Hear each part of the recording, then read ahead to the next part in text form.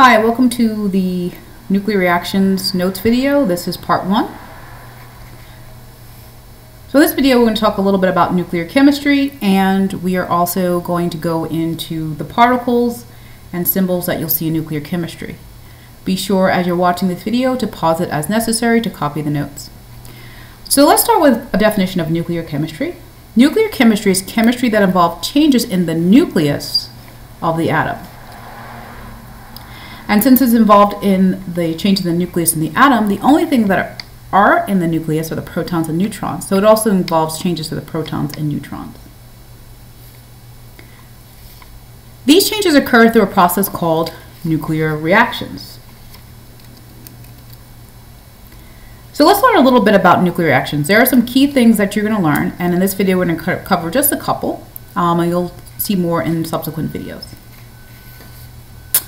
So first off, how do we represent a nuclear reaction? We represent or express a nuclear reaction through a nuclear reaction equation, okay? And there's a couple key things that I want you to know about nuclear reactions equation for this video. First thing, in a nuclear reaction equation, you're going to see that we use atomic symbols, and you've seen that before. So here's an example. We have an atomic symbol for oxygen 17. It's called oxygen 17 because oxygen is the name of the element, and the mass number is 17. So remember, an atomic symbol, on the upper left side, the top number is the mass number, it's the protons plus neutrons. And on the bottom left is the atomic number, which is the number of protons. Be sure to copy this information down. In addition to atomic symbols, we also use other nuclear particles in a nuclear reaction equation. And here are some of the particles that you really need to know and get familiar with. First, we're going to start with an alpha particle.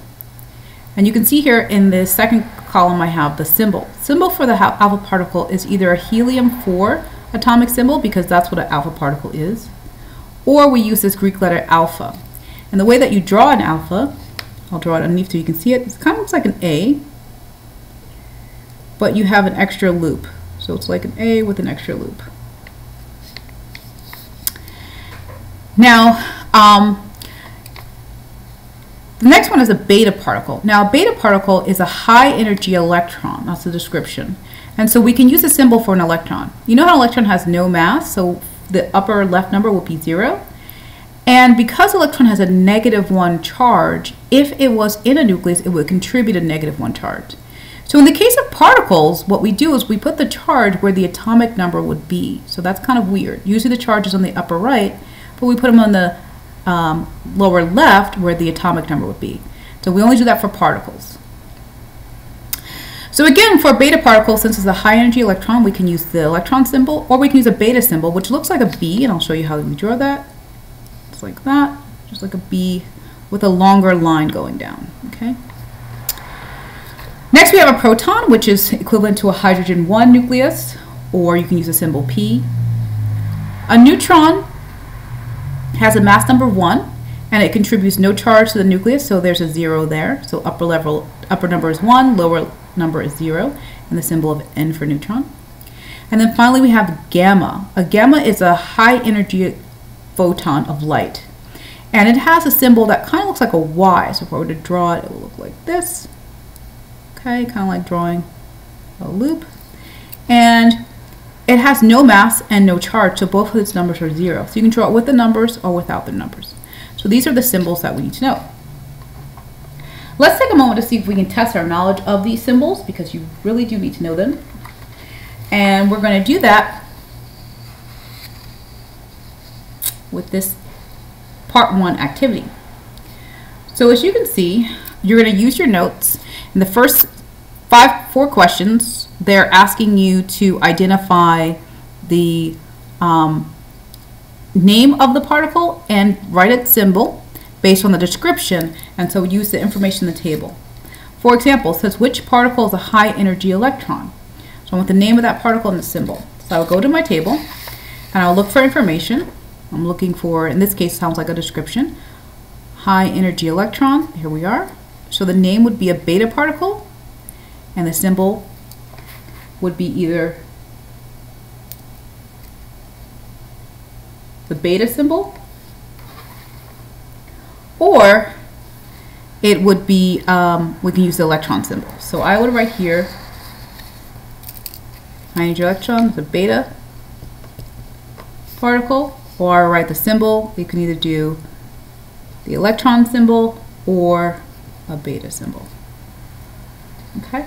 All right, take a moment to complete that, and then we also need to complete the part at the bottom here, which is labeled as question 6. It should be 5.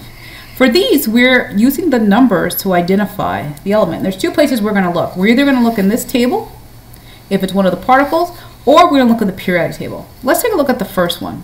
So when you have numbers that are weird, like 0, -1, +1, some sort of charge here, any number like that, like 0 or plus or minus 1, you're going to go to the particle, because it has to be a particle. It's not an element in the periodic table. So I'm looking for something with a 0 and a -1. And I'll go to my symbols, and I see the only one that has a 0 and -1 is that beta particle. So I can either write in this box an E, because that's one symbol I can use for it, or I can write a beta symbol. Doesn't matter. Either way would work.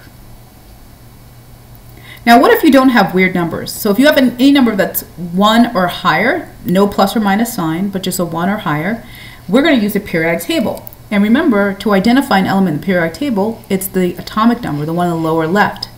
So I'm going to go to my periodic table, find what has an atomic number of 11, and that one would be, this has an atomic number of 11, it's sodium, so the symbol I'm going to write here is Na.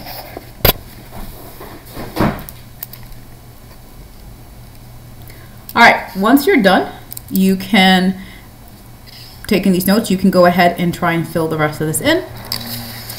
And then check your answers either with your teacher or if it's in your Schoology folder. Hope you found this video helpful. Have a quality day.